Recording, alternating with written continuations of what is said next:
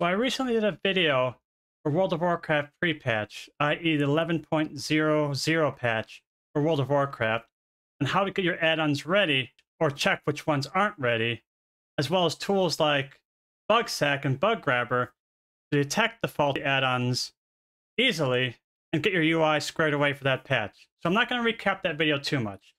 But what I want to talk about in this video is why 11.02 is going to break even more add-ons.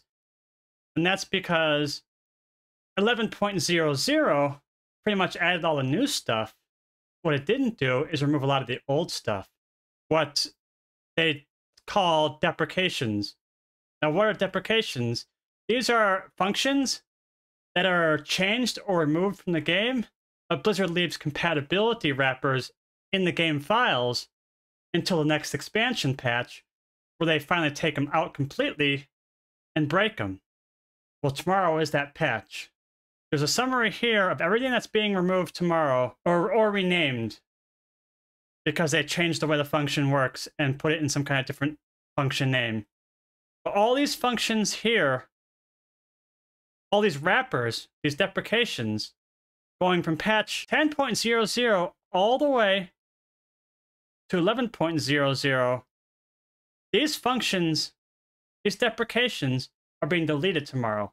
So any add-on that's still relying on this version of the function, hasn't moved to this version of the function on the right, will break. Even if they were working yesterday, they will not be working tomorrow if they're not actually compatible with these new functions yet. You know, if they were still relying on these wrappers. I'm going to deep dive even more on these deprecations to kind of show how it works. Blizzard has an add-on they call Blizzard Deprecated.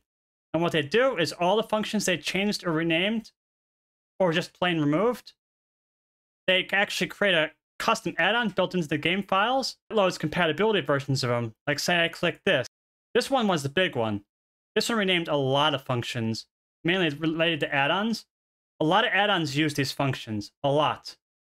So let's say, for example, last time the add-on that's broken tomorrow was updated was 10.15. That add-on might still be working because of these deprecations existing, because there's backwards compatibility code. You know, these things that were removed in 10.2 still have a wrapper available until tomorrow. So let's say the add-on is still using this function. This function exists today. Tomorrow, if you're not using this one, broken add-on. That's why this patch is significant, because it's making a lot of the add-ons that managed to dodge a bullet by not being updated for 11.0, they no longer have an excuse for 11.02. If they're not updated by tomorrow, they will be broken. It's pretty much a guarantee, because a lot of these functions are pretty hard to avoid. You pretty much use, like this one, especially this one. Patch 10.20 is probably one of the biggest ones.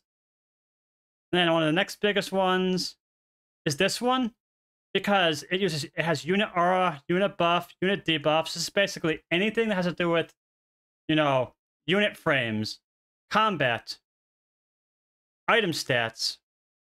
All of this was changed in 10.25, but again, they added a 10.25 deprecation that allowed add-ons that weren't updated yet to stay functioning for now. Well, for now is over with. This one was a lot more significant because it moved a lot of the spell functions into tables. So get spell info, get spell cooldown. Again, a lot of functions that'll be heavily used by anything interacting with the spell book or checking spell data in combat. These were deprecated in 11.0, but they kept the wrapper in for add-ons that weren't updated yet. And again, these are all summarized right here. You know, the patches are breakdown right here. All of these functions were changed.